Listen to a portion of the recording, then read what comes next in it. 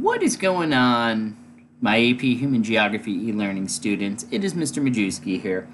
And I wanted to check in with everybody because of the unique situation that we are all experiencing here in relation to the COVID-19 coronavirus situation.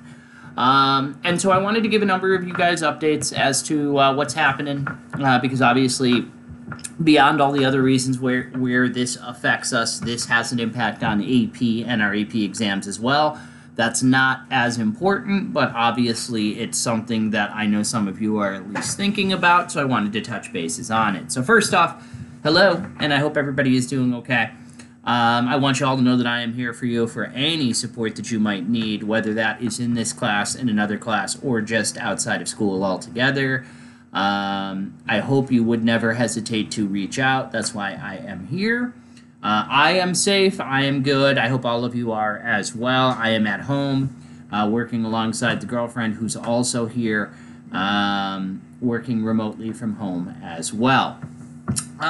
So as you guys are aware, we are officially off for 2 weeks, right? This week and then the spring break week. Although all indications are that we will be out longer. They haven't officially told us that yet. When they do, you will be amongst the first to know, because I will be reaching out to you guys right away to let you know that. It looks like we're going to be out for a longer extended period of time. Nobody knows how long that is. What I've been told right now is that it's business as usual for the e-learning classes. So we just continue to operate as if nothing is different since we're already used to the e-learning format. So I have gone ahead and posted the week 29 work. Now it's 29 and 30. I'm not making this due until after we come back from spring break. So you actually have 2 weeks to work on it, including the spring break week. But hey, it's regular stuff. It's regular credit with regular assignments. So you need to do this. It's not like your other classes that are enrichment, right? Because we're still operating as usual, particularly because we're an AP class. Why? Well, because the AP tests, as we know it right now, are still going on. College Board sent an email out yesterday saying they're going to actually allow kids to test from home virtually using computers. And the exam is still going to happen. It might be a little later than it was scheduled, but it's still going on at least for now. And so we have to be full steam ahead. Not because we're e-learning, but because we're an AP e-learning class. And so for us, we're one of the last groups in the state where timetables matter, and so we have to continue to plug away. I actually kind of think it's a good thing in some regards because it allows us to really just focus in on our work and kind of ignore some of the static, some of the noise that's happening around us. Now, hey, the benefit of the assignments this week is that you have 2 weeks to do them. I have to get some late or missing work in from some of you. It's desperation moment for many of you. A number of you are well over 100%. You're good, all right? You're golden. I'm talking about the folks that are low Fs. We need some work. I got to get that work into you. This is the perfect opportunity for you to be getting some of these assignments in.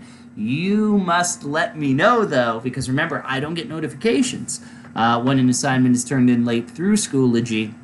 So I have to hear from you that you have submitted an assignment, all right? Some heads up. We're supposed to get an announcement from the governor today about possible changes to the state educational policies as of right now. Pay attention to that. Thursday or Friday, we're going to get an announcement supposedly from the district as to whether there will be any extensions announced or anything like that. Pay attention to that, please, all right?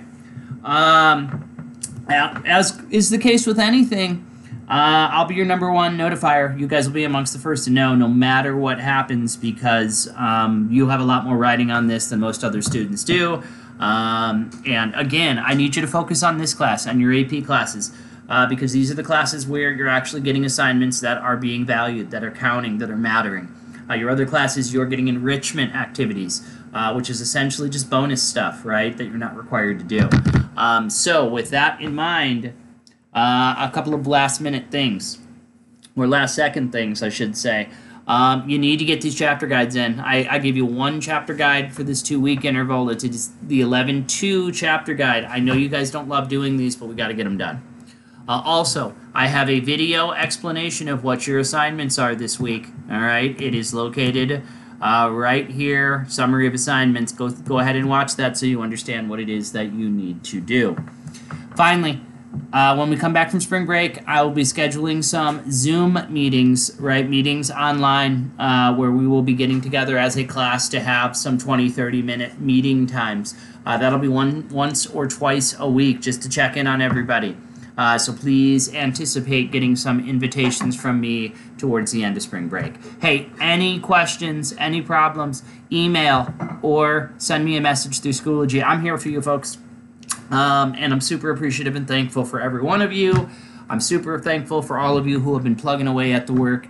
And for those of you who have not, now is your time to shine. All right? Anything I can do for you, let me know. Mr. M signing out.